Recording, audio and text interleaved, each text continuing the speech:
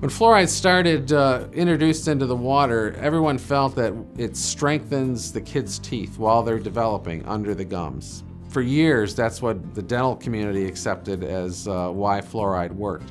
Now we know that it's not only for children's teeth or when the teeth are developing, but it works mostly by bathing the teeth after they're already in the mouth.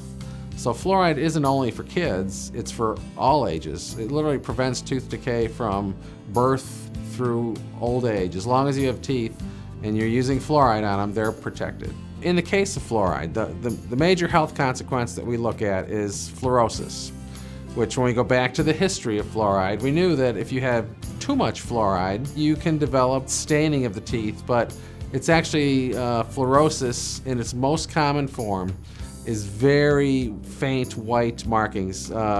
Unless you were a dentist, most people wouldn't even notice what fluorosis looks like. We know now that because people are getting not only fluoride from water, but kids swallowing their toothpaste, which has a lot of fluoride in it, those are the two biggest sources. The other thing about that is if we're talking about fluorosis, it's only something that can occur when the teeth are developing under the gums. So it's basically children from age 0 through about age 6.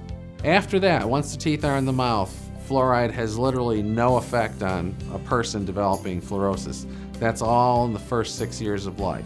If you're worried about fluorosis as a parent, it's basically helping your child with their toothbrushing, making sure they get a very small amount of toothpaste on the brush, and then trying to make sure they don't swallow it, which is a difficult thing to do, but you just have to advise your kids and make sure they spit out the toothpaste rather than swallowing it.